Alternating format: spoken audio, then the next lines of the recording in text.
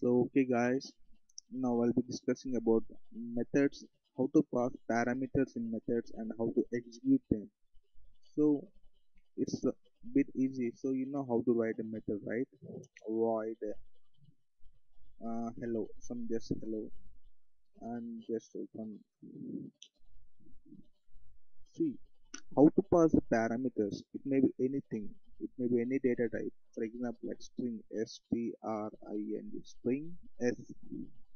Okay, string s is the data type of the hello method. Okay, so you might be confusing that what is this is a instance variable or local variable. Okay, this is purely a local variable because we are declaring within the method. Okay, this is we are declaring within the method but not outside the method, right? So this is surely a local variable. So you got this. Now how to print this in s y s o u this is out of some printing s. So you can see here. So yeah, how to execute this, right? Now I'm having a hello here. Then how to execute this method? So you know how to how to execute an instance method, right? So simply creating an object, right? Test test t equals to new test of new test of uh, so t dot hello. Okay, it's here hello.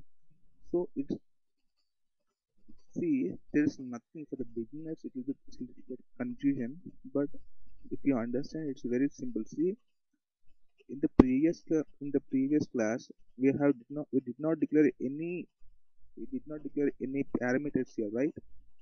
So we did not declare any parameters, so it's directly called t dot hello, but we declared some parameters here now. So something string dot s. So string. So how to write a string using double quotes, right? In double quotes. So there's no need to write in double quotes. Sorry, I have to write in double quotes. Sorry, in double quotes, right? The what do you want to give the what do you want to give the value of the s? It may be something like Suryam. Okay. So will this be executed now? Surely, because it's in the main method, right? See, we got the output Suryam, right? What is this? What's nothing but we are writing a method and we are passing some parameters. Just we have to declare those parameters in the main method and execute it.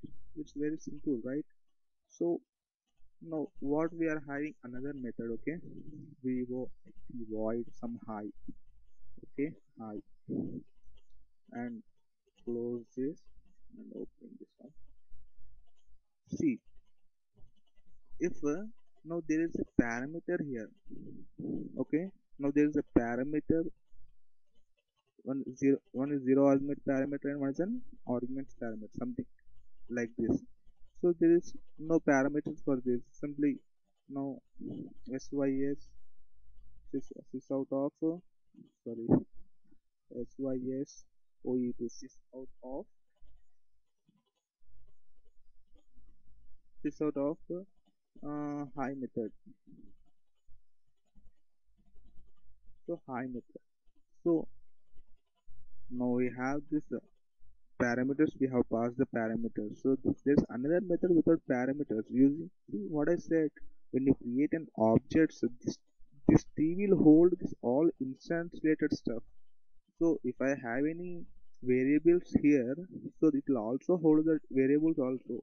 This t will hold all these instance variables. Okay, now using this t, how to call this t high. Okay, simple, t dot high. Okay, simple. Now if you execute, high will be executed and high method Suryam will be executed and high method will be executed, right? Now until this it's fine. Okay, now in the next example I'll show you how to call the method.